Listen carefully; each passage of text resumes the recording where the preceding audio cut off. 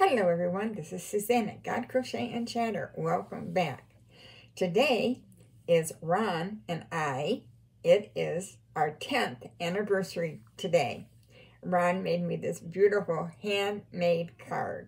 He took a piece of paper, folded it in half, and he drew all kind of beautiful things and beautiful sentiments on it. It truly touched my heart. I got him a really nice card, and I got him, and well, I guess both of us, Star Trek Voyager series. We are Trekkies, and we really enjoy watching those. I had borrowed my daughter's, and a couple of the discs didn't work. A couple of them got broken, just getting them out of the thing. So I thought, well, it'd be nice to order us a set. And when my daughter starts watching her set again, I'll have her know which ones were broken out of what series, and I will replace those for her, of course. All right, today we're going to do a trivia question, and then we are in our book, Man, Myth, Messiah. Today is Thirsty Thursdays. I picked this theme, Man, Myth, or Messiah.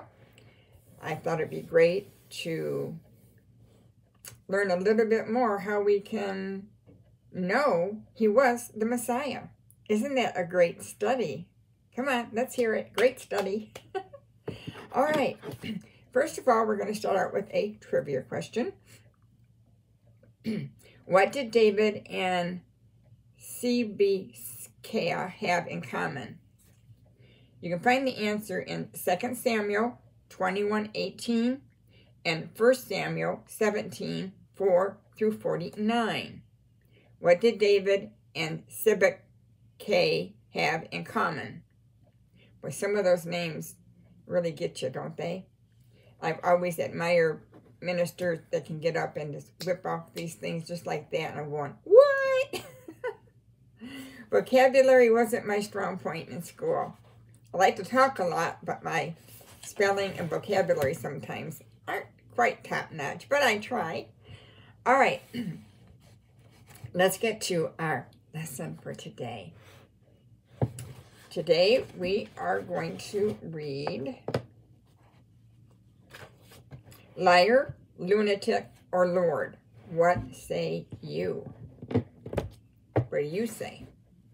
Was he a liar, a lunatic, or was he the Lord?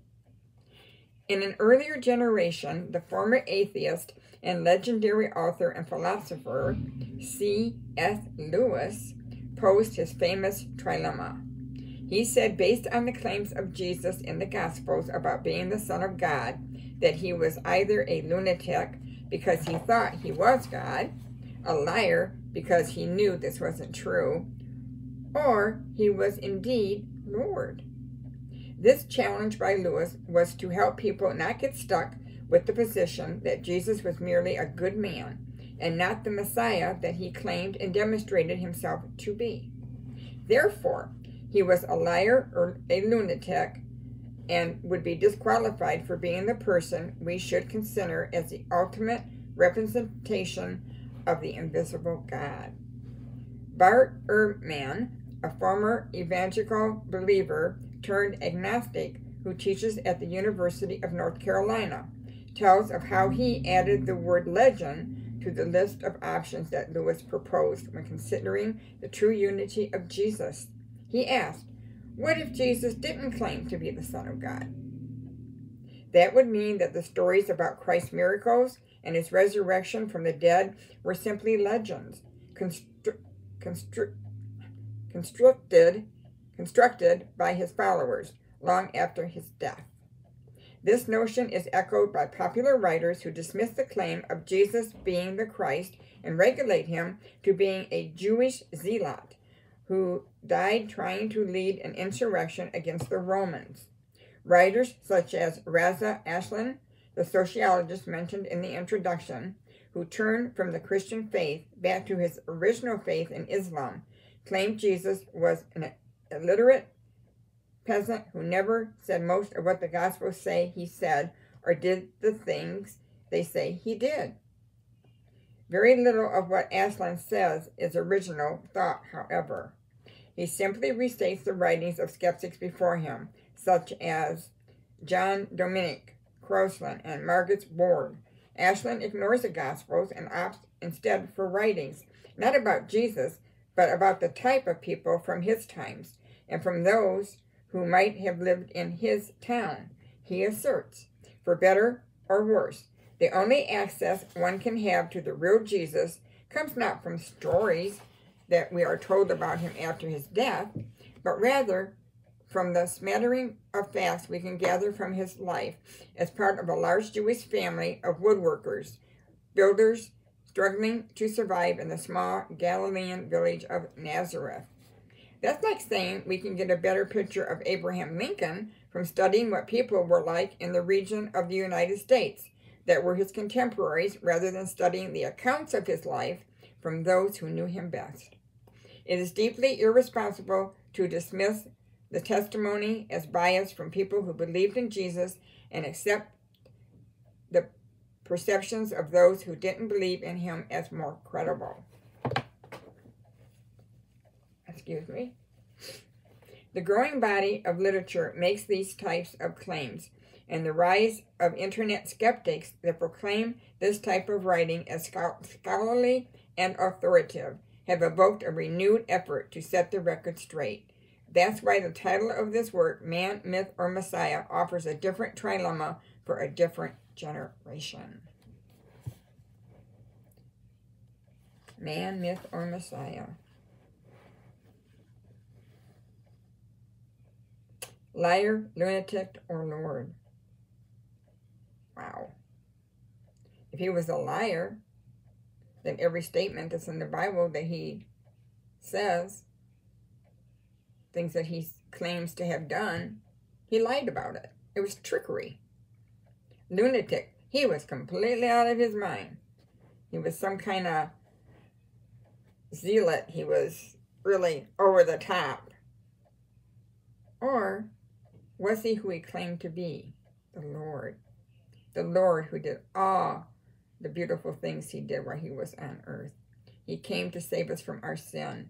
He came to seek and save those that were lost. He fed people. He healed people. He clothed people. He never turned anybody away. And he proclaimed himself as the Son of God. Either he said those things, they were true, or they weren't.